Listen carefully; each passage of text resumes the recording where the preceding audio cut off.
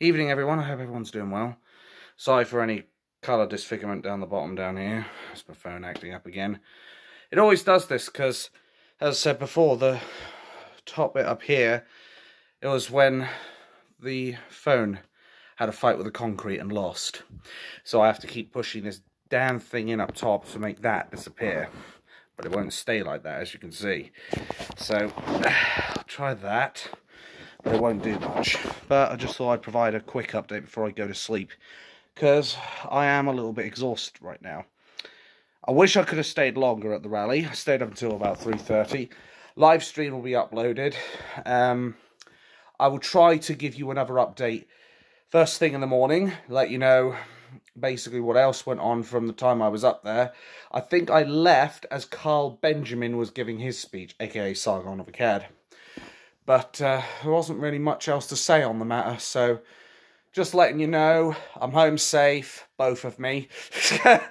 But we're both home safe, and I'm about to hit this thing, so until next time, folks. And Keir the traitor starmer, you taking Tommy Robinson and putting him remand, holding that man so he couldn't attend the rally, that was a complete bitch move. The move of a coward.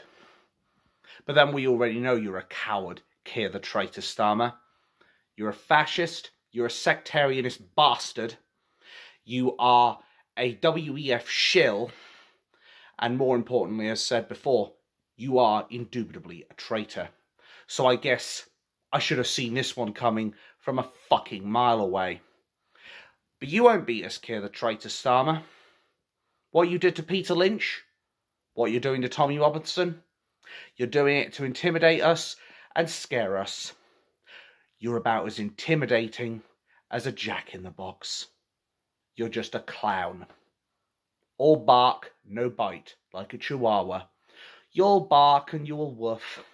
But when a bigger dog comes for you, I bet you'll cry wolf, just like that. We're coming for you, Keir the traitor starmer, and that protest is only the beginning.